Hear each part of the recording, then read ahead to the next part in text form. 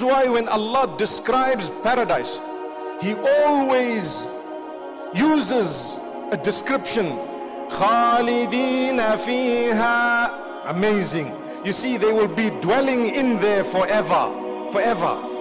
Khalidina fiha hasunat mustaqarran wa muqama. Wow. Here's Allah describing it to say, dwelling therein forever. What a beautiful abode.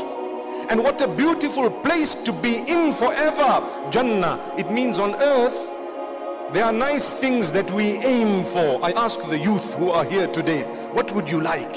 Many people will say, I want a nice car, I want a nice house, I want a nice job, and I want a very beautiful.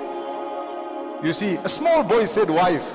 Wallahi, small boy, he knows what he wants. Did you hear it? Wife, wallahi. They say no wife, no life.